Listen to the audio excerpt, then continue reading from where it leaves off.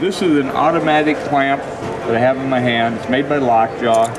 Here's how it works. We can take and we can clamp something really thin, like a thin piece of paper.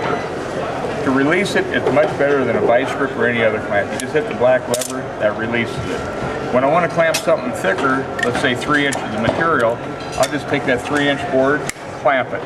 If I want to go down to 3/4 wood, just position your clamp on 3/4, clamp it. Any thickness from a piece of paper all the way up to 3 inches can easily be clamped.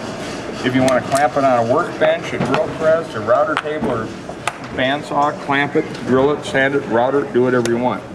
If you have a pocket hole jig in your shop, it's made to fit in your Craig jig. We'll come in, clamp and drill our board, take our clamp off with the jig, come back, clamp, and screw it together. It's the fastest, easiest way to clamp a board you've ever used.